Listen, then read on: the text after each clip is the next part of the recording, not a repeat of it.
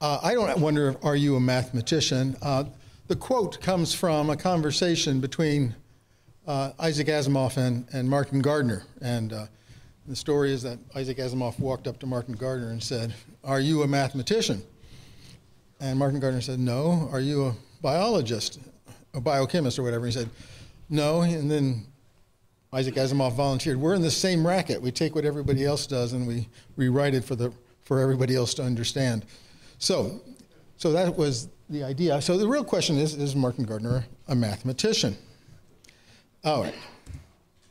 Now, some myths or misunderstandings or exaggerations, however you want to think about it.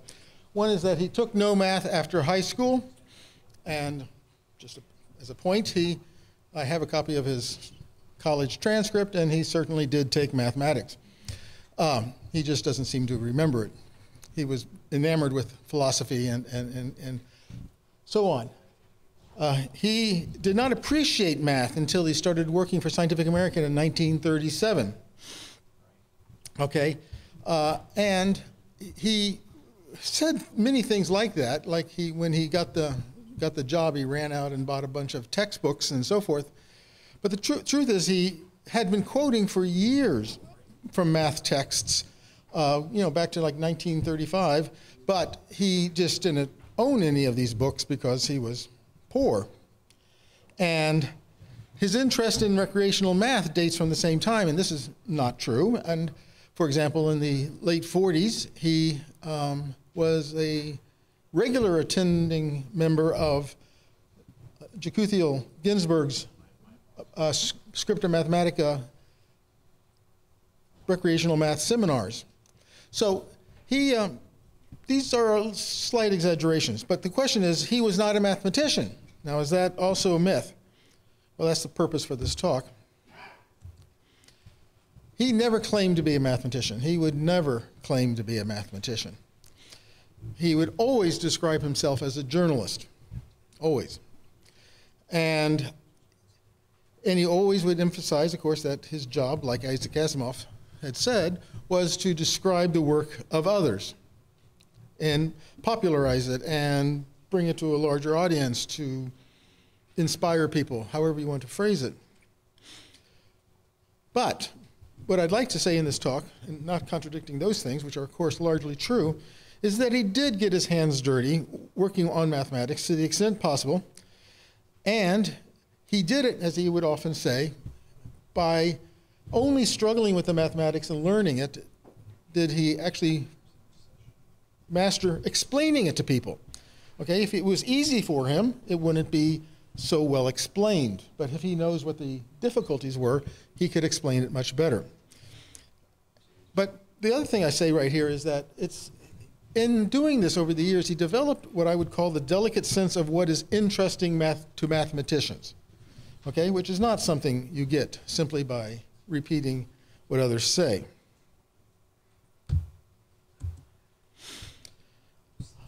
MAA, for example, published 13 of his books, and 35 articles by him, approximately. Now, this particular cover was sent to me by him, and if you can read in the top there in his handwriting, it says, I can almost read it over here easier, "Dana, I made the cover, Martin." So he was pretty excited about making the cover of MAA Horizons. All right. Another example is this article, a set of articles inspired by him and entitled "More Martin Gardner Mathematics." Okay, and so he was, when he wasn't writing, of course, he was a magnet for this kind of material. Early signs. He was very strong in high school math, even though he had negative things to say about his math teachers, because he wanted to be a physicist. When he went to college, that was his goal, to become a physics major. He was also interested in puzzles at a very early age and how they worked. It's well known, for example, his father gave him a copy of Sam Lloyd's Cyclopedia. A relatively unknown example is this letter to Cryptogram in 1932 when he was still in high school. Basically says that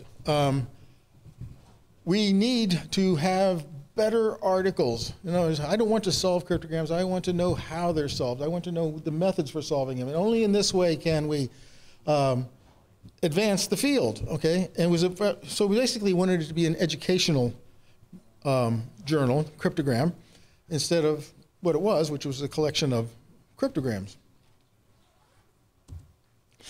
1934, okay? Now remember, he was born in 1914, so you got to get the ages here.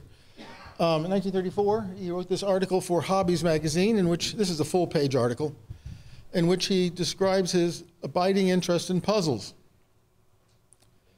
All right, how he collected puzzles, and he had virtually every puzzle you could buy, which is actually true. His father was fairly rich, and he did actually have every puzzle you could buy, because he had all the catalogs from Europe and all those other places. And he was really, really much into this.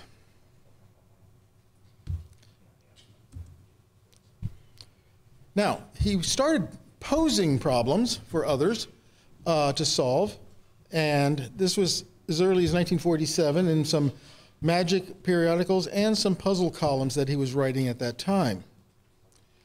All right?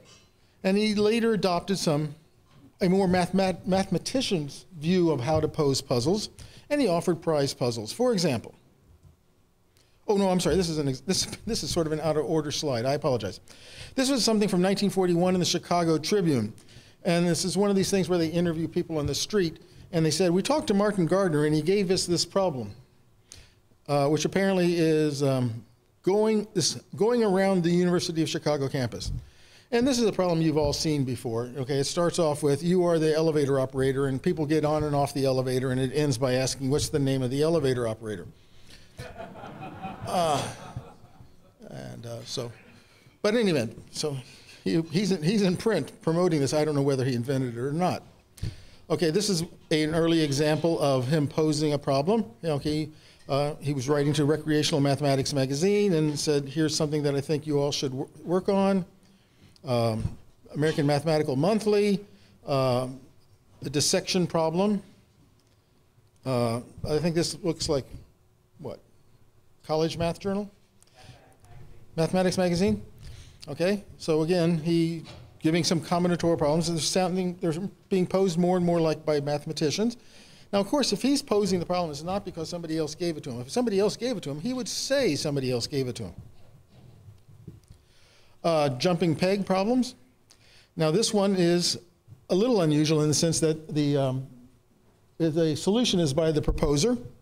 Okay, we all know peg solitaire problems. There's whole books written on this subject, but this is his contribution to that area. And again, emphasis is his contribution.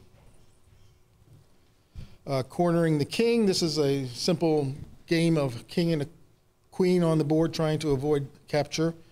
And again, he poses the problem. This is an REC.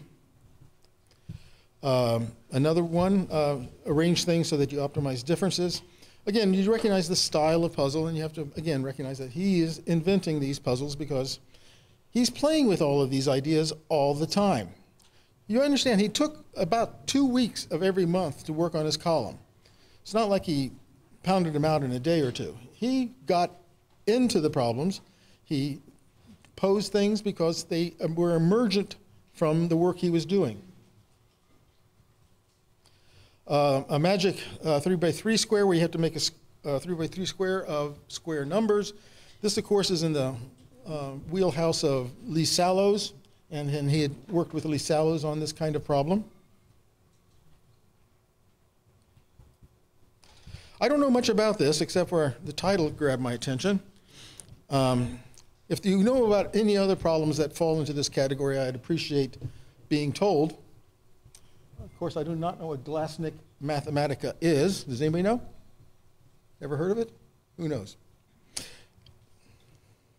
Now, this one is kind of interesting. It's a really simple matchstick puzzle. But on more than one occasion, Martin Gardner would tell me that he invented this puzzle and he was very proud of it.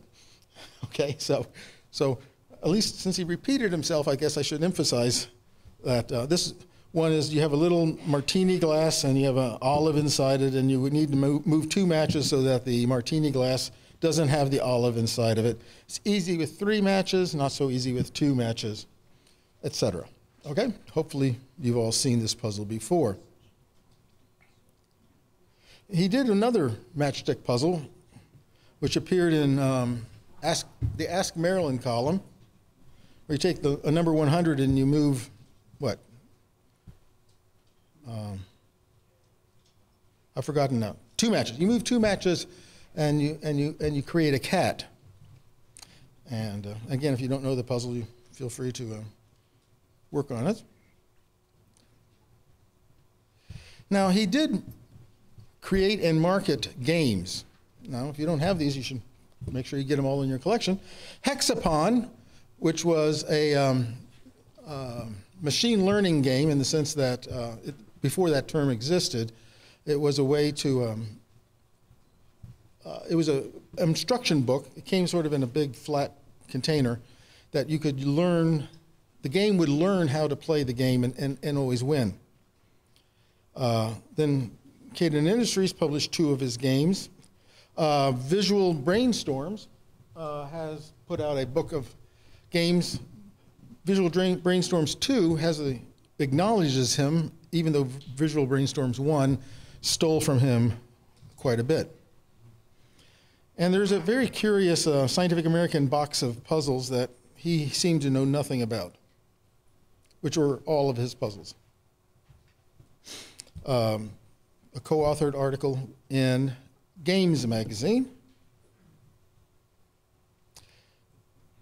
Now, so how did he get these problems? Again, this seems like an out-of-position slide. Basically, it's what I've already said. When he was working on a column, he would then find properties, unmentioned things by other people, continue to work on them until he had enough to mention in print. And if he couldn't get it mentioned in print, he would just write a letter to somebody and ask them to solve the problem. His correspondence was enormous. This is a kind of a throwaway magic square for the new year. This is one that I can't prove that he invented. I am certain that he got it from somebody. But basically, by running a matchstick around the inside of a polygon like this and counting the total number of turns it takes for the matchstick to make the tour, you can calculate the sum of these angles. And you get a nice little theorem in a constructive way. He was a very big chess fan his entire life, and so it's not surprising that he has a lot of chess problems. And there was 20 or 30 problems in his columns over the years. But this is ones he did later in life after the column was done, and so these were non-attacking queen problems that he had come up with. I believe this is probably, anybody want to guess what magazine this was from? Horizons, maybe? In Horizons, he had this column called Gatherings for Gardeners, Gardner's Gatherings. This is another non-attacking column that he wrote with his own results in it, asking for solutions. Something in recreational mathematics, some tiling issues, calculator tricks in REC newsletter. Again, these weren't taken from other people. Another New Year's Eve curiosity. Now, I like this one. It was, the quote is what I think is the most interesting part. It says, "While I thought I had a simple impossibility proof for all the linear tiles, it was quickly and independently shot down by Fan Chung and Herbert Taylor." Now, the fact that he was wrong is not the important thing. The important thing is he was trying to prove all of these things. Okay, he wasn't just copying other people's proofs. Now, several people have mentioned his interest in logic, and so this is an area he actually made some contributions to. His book, based on a Scientific American article from 1952, Logic Machines and Diagrams, has gone through several editions. And he wrote to somebody in 1992 saying basically that what he had put in this book he thought would be a good educational technique, and he's a little bit surprised that it hasn't come up very much. So he was very proud of this result. And what I mean by this result, the whole chapter in the book is his own technique for diagramming solving logic puzzles by diagramming them in a certain way. So in 1951, I set myself the pleasant task of trying to work out such a system and so forth. So he, now of course he had researched all the other logic diagramming stuff that had come before, but he has his own contribution to it. I am not going to go through this example, but you can see it involves starting with a normal set of premises like Lewis Carroll would work on, of course. This is very similar to the Lewis Carroll logic problems. And making it a little bit more symbolic, and then even more symbolic, and then representing it by vertical lines for the variables and horizontal lines for the premises, and paths through the diagram would correspond to contradictions or non-contradictions. Now, works well with others. Martin Gardner was very rarely a co-author, very rarely had a co-author, okay? 99% easily of his works are singly authored.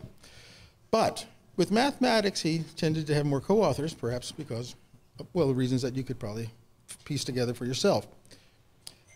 Now, when he co-authored an article on mathematics, he would occasionally prove a theorem for them, but mainly he was involved in moving the problem forward, saying, people would say, I don't know about this, and he'd come up with examples and say, no, this is what we need to be working on, and so forth. He wasn't necessarily solving all the problems, but he was very active and in the loop, keeping the problem and the solution going forward.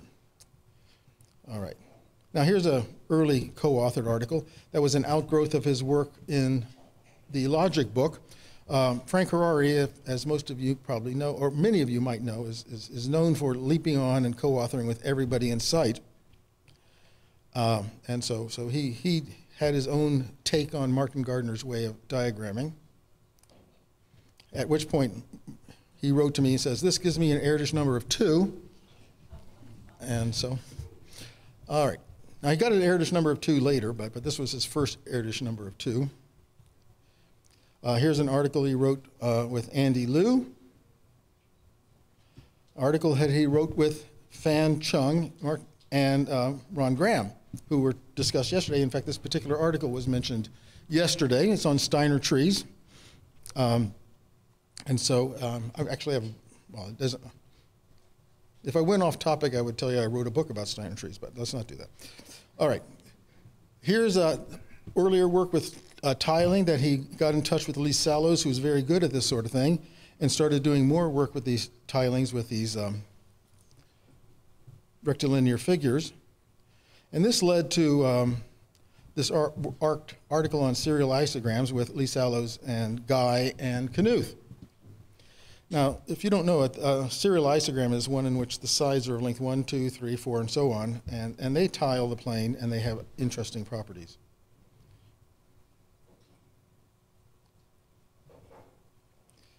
And as he was writing that article, this is an example of a letter to Knuth, in which he said, I'm glad you liked my coloring proof of that Mod 8 result. Believe it or not, it occurred to me while I was typing up the first draft. I'd early sought solving it one way, and then I decided that 90-degree symmetry would give me the proof, etc. So again, just evidence that he was in the proof process with these articles. He wasn't just an onlooker or an honorary co-author.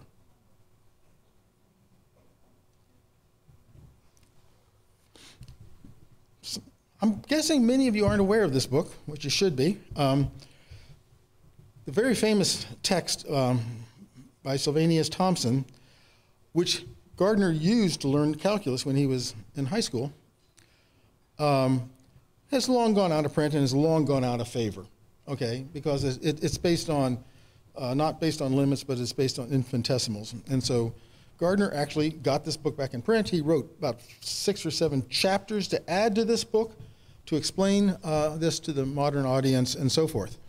So this is, again, all of his own writing about this approach to calculus using infinitesimals.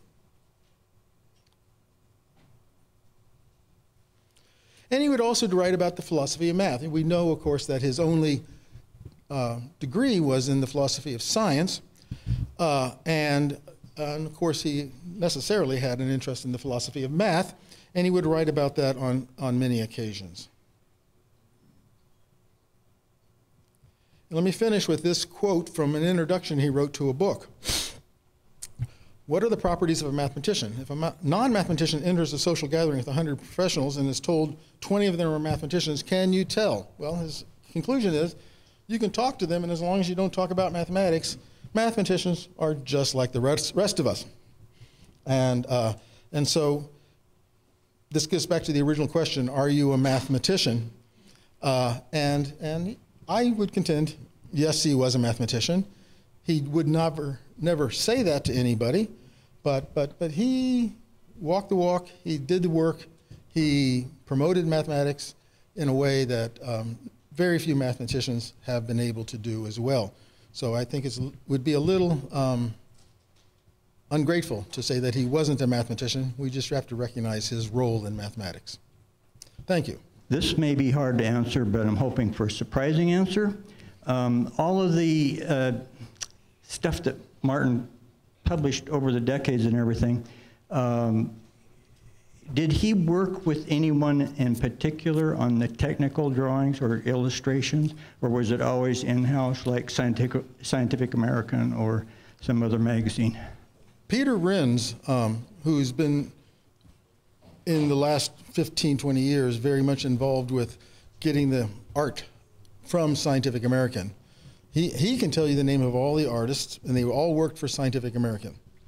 And as a result, it's sometimes hard to get the art because Scientific American, in their infinite wisdom, doesn't want to give it away. But yes, he would do the diagrams, he would communicate to the artists, but the artists were in the employ of Scientific American. Okay, thank you. That might make an interesting talk if we could get that person to. The go-to expert is Peter Renz. All right. Well, let me take the last few seconds to interject a personal request. I've noticed that there are no copies left of the 2021 calendar. I'm guessing some of you don't think you need it. I don't have a copy, so if you want to get rid of a 2021 calendar, I'm your man. All right, thank you.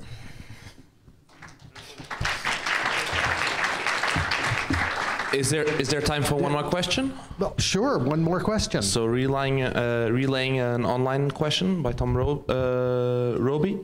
I thought you said earlier that he couldn't afford the math textbook he quoted early in his career. But then later you indicated that his father was wealthy, so he could buy all the puzzles he wanted. Question mark. How much time do you have? He was very wealthy. His father was very wealthy, and when he went to college and he lived in Chicago, he would spend the nights walking the streets, getting to know all of the people who were very impoverished during the Depression. So the Depression and Chicago life made a big impression on him, and he chose to live a very austere life.